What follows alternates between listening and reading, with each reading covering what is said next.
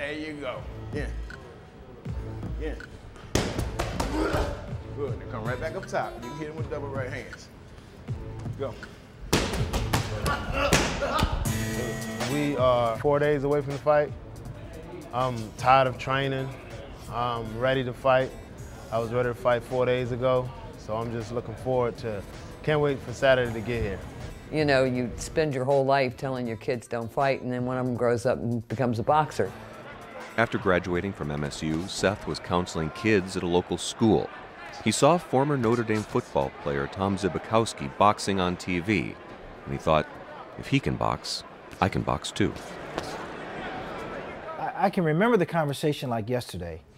He was pretty matter of fact. I think I can do boxing. He told me, he said, I'm going into boxing.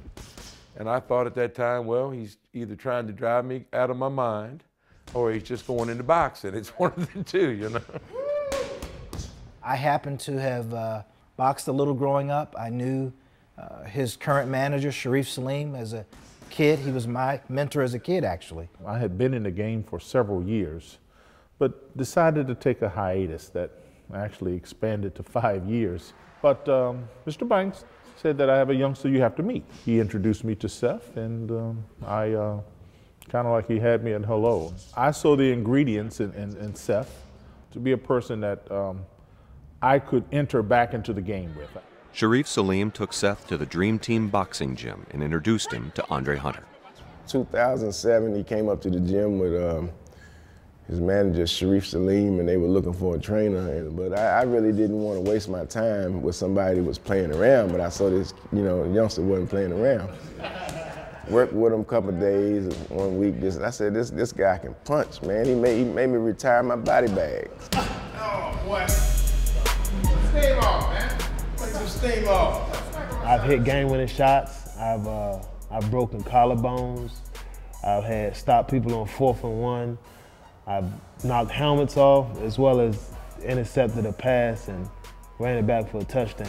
It's nothing like, just hitting somebody. Of course, in the ring.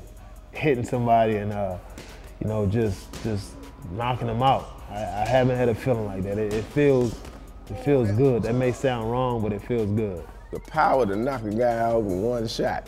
The fight, you could be losing the whole fight, and then this one shot just changes everything. People like to see big heavyweights because of the thunder. We feel that this Saturday night, we will be seeing the future of the heavyweight division. So without any further ado, I would like to introduce to you Seth Mayhem Mitchell. I respect my opponent a lot. But come December 10th, when the bell ring, I'm pretty sure he won't respect me, and I won't respect him either. It's going to be a great night. I want to say hi to my mom. This is her first time coming to an event. I love you very much. I'm just excited about December 10th. This is the platform that I want to be on, and I plan on taking full advantage of it come Saturday night. Thank you. Okay, let's get that shot, please, right here. This is definitely by far the most press that I've had to do as far in my career. It's vital that you have that people know who you are. You have a fan base. And you want people to want to see you fight. You just got to stay focused, maintain, keep training hard, stay mentally and physically focused, and I'm definitely on top of my game in that aspect. I'll be the first to tell you he'll be the one that will make it because of his humbleness and also his work ethic. I don't see Seth as being cocky, but confident.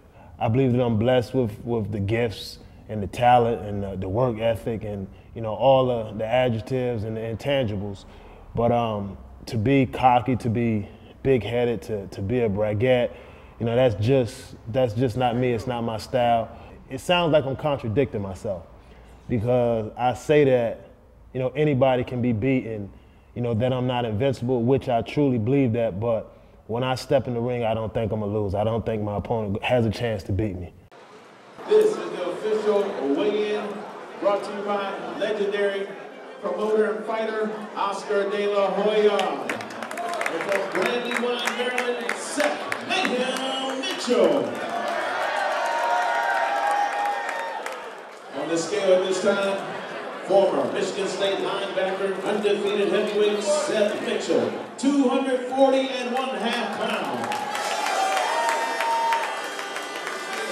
Keep going, keep dragging them on. All right, that's a lot of tension there, fellas. That's enough. What Seth means to the Washington, D.C. area goes a little further than boxing itself. I'm an old guy, and to see a young man come along like him, it makes me happy that he's a product of this county, Prince George's County in Maryland, and he's gone on to do great things. This area could always use role models. I don't think Seth goes out the door every day saying that I am a role model, but inevitably that's what he is becoming. The kids here in Brandywine and in Prince George's County can say, hey, look, this guy made it. This guy went to Gwen Park. And now look what he's doing with his life. And, you know, and I hope that he can be a very positive role model for some of these other children that are floundering.